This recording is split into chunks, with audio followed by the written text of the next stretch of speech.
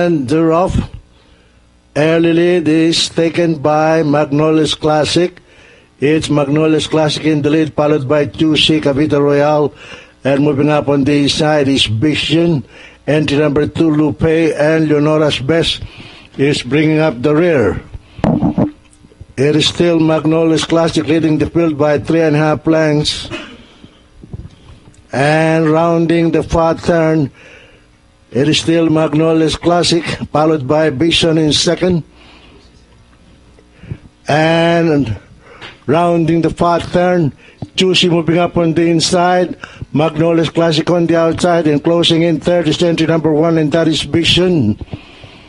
And at the last bend for home, it is still Juicy in the lead, followed by Vision, Magnolia's Classic, and Cavite Royale.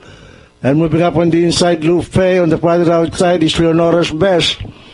And at the top of the stretch is Juicy by Drill, Vision on the outside, and Cavite Royale on the farther outside. It's still Vision on the outside, Juicy by Drill, and Cavite Royale on the farther outside. Leonora's Best moving up. And finally at the pep line, it's going to be Vision, Cavite Royale, Leonora's Best, Juicy, Magnolia's Classic, and Lupe. 1654 order of arrival para sa race number 5.